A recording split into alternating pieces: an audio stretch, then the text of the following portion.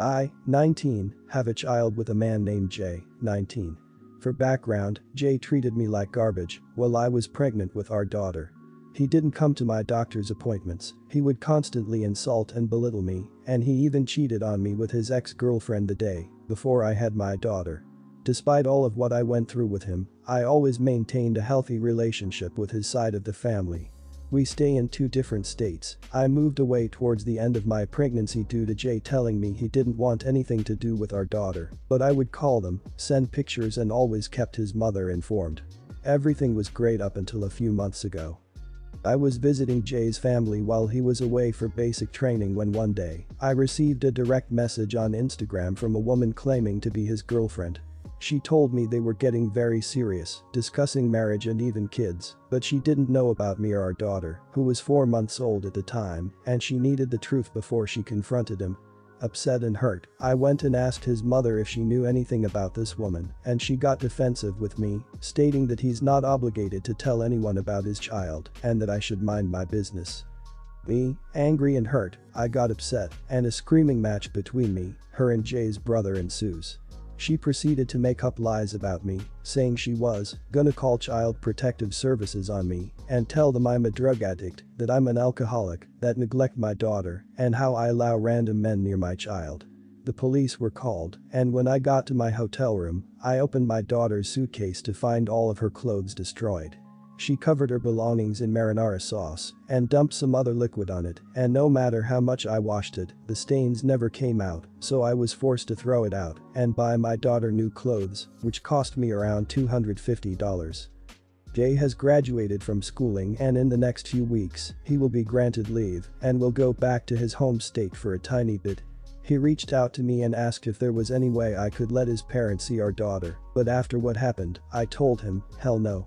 They don't respect me as the mother of his child, and she was going to falsely report me to CPS to get my daughter taken out of my hands. I felt awful about the situation because Jay has tried to be a better father and he hasn't seen our daughter since she was a few weeks old, so I told him he can either come to my state to see her or he will see her when he goes on leave next. Jay says I'm being an idiot and is justifying his mother's actions, saying I need to move on and let it go. Am I the idiot? Not the idiot, and steer clear of these people. Document what happened. Jay's interest is suspect too. You need to go to court to establish sole custody as soon as possible.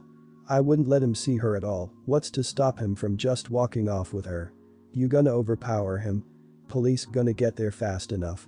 At the very least, do not let him out of your sight with her. I think you got a glimpse of their agenda from the things they said to you. Not the idiot, and go after child support if you already aren't on it.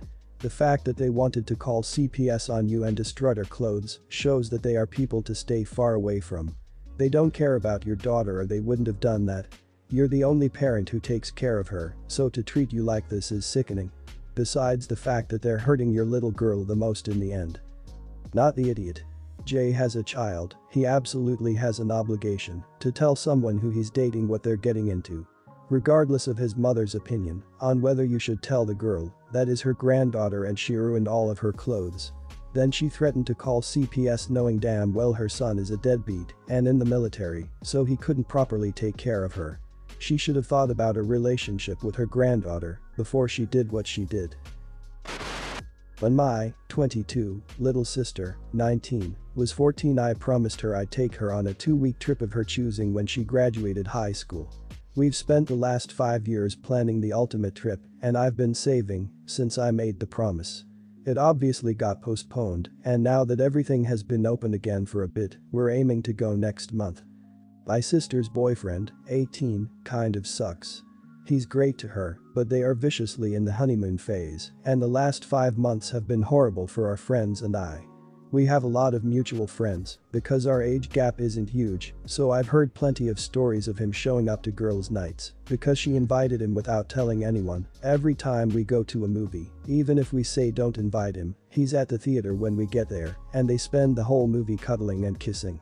He has consumed every snack in my apartment on multiple occasions with no reimbursement, gets embarrassingly high every time I see him. I smoke regularly, but there's a level of high you just shouldn't get around other people. They're literally inseparable, and there's been a few disagreements because she is very obvious about the fact that we're all backups for when he's busy. Well, last week she said he had taken the time off work to go on the trip with us. Didn't even ask, just said it like we'd already talked about it and he was invited. They expected me to pay his portion and be fine with third-wheeling the whole trip. I laughed until I realized she was serious and said absolutely not. She whined that he'd already taken the days off, which I feel bad about, but he wasn't invited. She wouldn't drop it and said she wouldn't go if he couldn't come, so I said fine. No trip. Whatever. We haven't spoken since and I feel like maybe I should have just dealt with it. Our friends are glad someone finally said something, but think maybe taking the trip was a little much. Am I the idiot? Not the idiot. Honestly, this boy is kinda an idiot. Like he doesn't ask you to make sure it's okay and didn't even offer to pay for some of it. It was a sister trip and if she wants to go on a couple trip they can pay for it. Keep the money for when they break up and then go, or treat yourself. It's your money, do what you want. Your sister is also the idiot in the story too for she's very selfish. Doesn't ask her anything. Did she save up money for this trip? If so, then she can pay for her and her boyfriend to go on their own trip.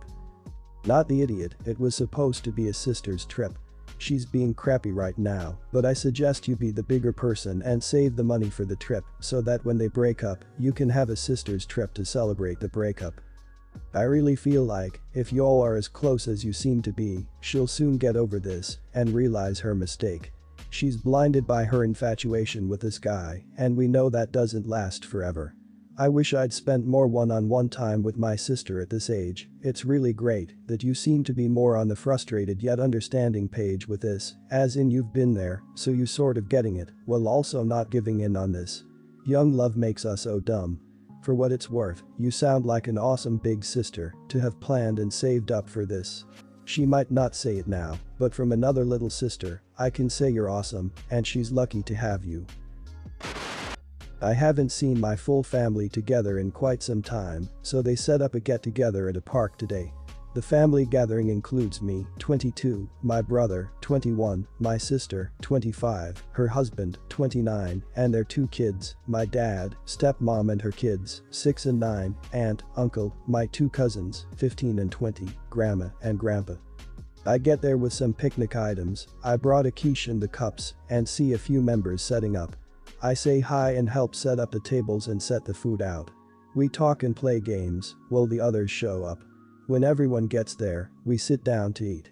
I sit next to my dad and get a weird look from my aunt as she says to me, "This is the adults' table." To which I reply, "I am an adult." She tells me that the first and second generations are considered adults and the third and fourth generations should sit at the kids' table since we don't have much to contribute to adult conversations. I tell her that I can drink, that I drove here, that I parent, and have a job, so how am I still considered a child? She says that until I have kids of my own I'll have to sit at the kids' table.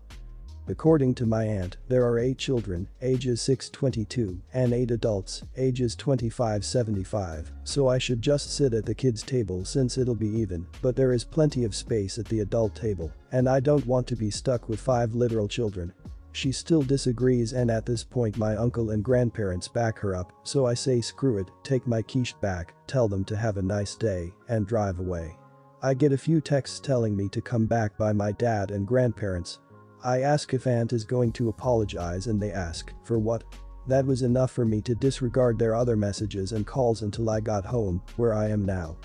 I feel horrible that I may have possibly ruined a nice family gathering, but feel my family doesn't respect me at all. Enough to say that I am still a child and apparently have the same mentality as 6-year-olds. Am I the idiot? Not the idiot, and your aunt owes you an apology. She seems to think that people aren't adults until they, what? Get married and have kids. As an unmarried childless person in my late 40s I find that exceptionally and genuinely amusing and even sort of appreciate that she apparently thinks I'm a kid, but also, she's objectively completely wrong. You are an adult not only legally, but by any reasonable standard, except maybe that your prefrontal cortex still has a little growing to do, but that's whether you're married and have kids or not, so still defeats her argument. You're not the idiot, but your aunt is petty and your uncle and grandparents aren't any better. I'm sure they would have been furious if someone had treated them that way at 22. Not the idiot. Aunt is an idiot for drawing that kind of line for no purpose. I would have no issue sitting at the kids' table, 29 with no children, because I love my nieces and nephew and don't see them enough, but you're absolutely in the right to be offended by your aunt's remark. Forcing that line is just plain idiot behavior. Anyone pushing arbitrary rules is in my book an idiot. Let people live and stop trying to control people's life. Your aunt is an idiot. Especially for acting like procreation is some sort of measuring stick for anything. It's basic biology, nothing more. Anyone looking at it as miraculous needs to head on down to the pre-EMI ward and help with comforting crack babies for a while, perhaps gain a little perspective. Not the idiot, but I guess you could have left the quiche. I, 60, have 2 sons and a daughter. The people in question here are Dave, 35, and his wife Liz, 29. Basically, I have a relationship with Dave but none at all with Liz. Dave was married before and has 2 children, 11 and 9, with his ex-wife, Cassie. Cassie unexpectedly died in January 2020, about 2 weeks before Dave and Liz's wedding. Liz and I had a falling out over the children attending the wedding. They said they did not want to attend, and Liz demanded they be in the wedding, despite the fact they had just lost their mother and could have stayed with Cassie's parents that day. Dave gave in to Liz's demand and the kids attended, and as Liz says ruined the wedding when they refused to walk down the aisle and then cried at the reception.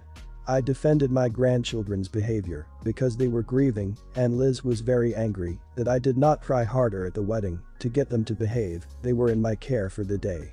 After the wedding, Cassie's parents and my husband and I started taking our grandchildren more often because they did not want to be at Dave and Liz's house. My son works long hours, so they would mostly have to be with Liz. Liz does not like that we pick up our grandkids when they call us, and maybe we are undermining her parenting, but she does often fail to cook dinner, take them to therapy, or after-school activities. She is now expecting a baby in November and will be having a baby shower in a few weeks. I was not invited, but have not told any of my extended family about the issue with Liz or the fact that I was not attending because I feel like my family is also Dave's family and can form their own opinions. Recently, word got out that I would not be there, I'm not sure how, and family started to question. The reason got out there and my family is now very angry with both Dave and Liz. They are refusing to attend the baby shower, and I guess the guest list went from over 60 to under 20. Liz and family have decided they are fine with this because they do not have to pay for as many guests, but now Liz has called my daughter and demanded that we, daughter and I, host a shower for her, and she might stop by if she is feeling up to it, but will come to pick up the gifts after the shower to show the family that we are all on good terms. Not actually true. I might be the idiot because we declined, and now that people know we are estranged, I am sort of happy that I don't have to pretend to like her anymore. Not the idiot. She's toxic and she's gonna withhold a grandchild something mighty. Your grandchildren need a safe space, especially as she and your son welcome what will certainly become the high-revered baby favorite child. They will feel totally abandoned and unwanted, and she will probably demand all the attention beyond the infant and get angry that the youngest is not the priority for everyone. I'm appalled by Dave's actions. His kids have just lost their mother, and he expects them to buck up, put on a happy face and go to the wedding. What kind of father wouldn't recognize that his kids needed time to grieve? Dave shouldn't have given in to Liz.